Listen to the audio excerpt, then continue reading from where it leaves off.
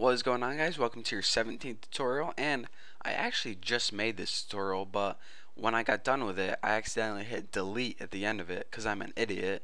So now I have to make the entire thing again, but I mean, at least I had practice making it. So alright, let me take a deep breath and let's do this again, but for you guys it would be like the first time. So anyways, what I want to talk about in this tutorial is complex conditions. So in the last tutorial we saw that if we wanted to test more than one condition, then what we had to do is embed an if within another if. So basically, if we wanted to test my first name was Bucky, then we go ahead and we made an if statement. And then we wanted to test my last name was Roberts, so we go ahead and we stuck if statement inside of that. But actually, I want to let you guys in on a little secret. There's an easier way to test more than one condition, and you only have to use one if statement. So let's go ahead and make two variables. I'll go ahead and make first, and I'll set this equal to Bucky. And I'll go ahead and make another variable, and I'll name this last, and I'll set this equal to Roberts. Make sure I spell my last name right though, Roberts. And now let's go ahead and make an if statement. So before we needed to make two whenever we want to test two conditions, but now I told you guys you can test two conditions using one if statement. So in order to test two conditions, the first thing you need to do is this. Go ahead and put each condition you want to test inside parentheses. I call them curly braces sometimes, but I mean, I'm not lying to myself. I know they're parentheses. So the first thing I want to test is that first variable is equal to the name Bucky. And now go ahead and stick the next condition you want to test in parentheses. So now I want to test that that last variable is equal to my name Roberts. So Roberts. So you're saying, alright, that's simple enough. You have two conditions in here that you want to test. Simple enough, but you're not done yet. The last thing that you need to add is in between them, go ahead and above the 7 there's a key called Ampersand. Go ahead and hit that twice. What this is going to tell JavaScript is, alright, you want to test this condition and you want to test this condition. And I'm only going to execute this code. Let's give it some code real quick to execute.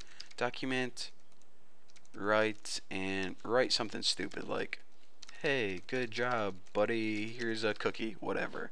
I spelled every word with a typo, but it doesn't really matter. So anyways, like I was saying, whenever you use this special double ampersand, it means, alright, I know with one if statement you usually use one condition, but in this case scenario you want to test this condition and this condition right now, and if they're both true, then I'm going to execute this bit of code right now. So let's go ahead and save it and refresh and see what we get. Hey, good job there buddy, yada yada yada. So anyways, like I was saying, when you use the double ampersands, this needs to be true and this needs to be true. If one of them is false or if both of them is false, it's not going to run. So let's go ahead and change his first name to like Tommy, name my cousin, and go ahead and refresh it, and it's not going to work since one of those conditions was false. So that is how you test two or more conditions in a single if statement. And you're saying, alright, so how would I test 3 or 4? Well, if you want to test more, then just go ahead, add more ampersands and another condition right here. Simple enough. So now that I told you guys about that special and, let's go ahead and delete this, and I want to teach you guys about another way that you can test complex conditions, and that's using the or. So let's go ahead and make a simple if, and let's go ahead and document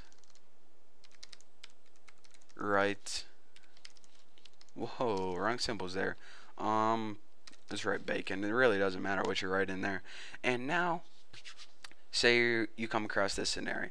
Alright, I want to test two conditions, but only one of them needs to be true for me to execute the bit of code. For example, if your name is Bucky or if your last name is Roberts, the code is going to get executed. Not both conditions have to be true, but one or the other. Well, let's go ahead and I'll show you how to do that. Just like before, you go ahead and write your two conditions in here. If first is equal to Bucky and last is equal to Roberts, and now you're saying, alright, go ahead and put those double and signs. Well, when you're using or, you actually use this sign It's called, I think it's called the pipe symbol or something. It's above the enter key or the return key on your keyboard. And I guarantee you just look there right now. So don't lie. I know you just looked there. You can't resist. So anyways, when we use the or sign, let's go ahead and run this and see what happens.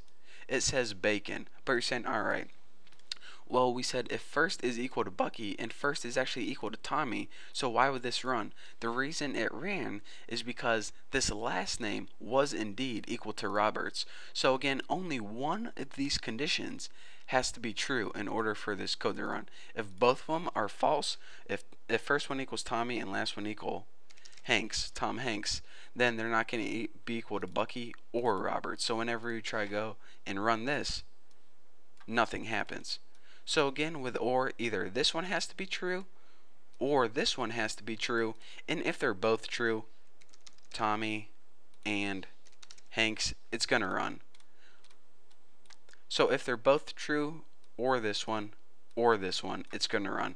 It's basically saying as long as one of the conditions is true, I'm gonna go ahead and do the code you told me to do. So anyways, just like before, if you want to add more, just go ahead and add more pipe symbols and more conditions right in here.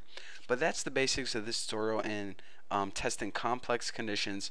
It might save you some time from nesting a bunch of if statements.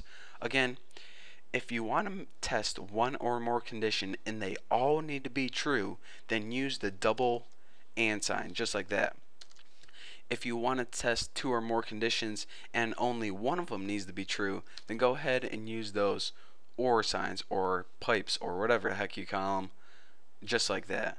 So that's the basics of that, and don't forget that it's not only two, but you can add an unlimited number of tests just by adding more signs and more or what they call parentheses. So that's all I have for you guys for this tutorial. Hopefully whenever I stop this tutorial, I'm actually going to save it this time and not delete it, because well, I guess if I delete it this time, then you guys would never be hearing this. But anyways, thank you guys for watching. Don't forget to subscribe, and I'll see you guys next video.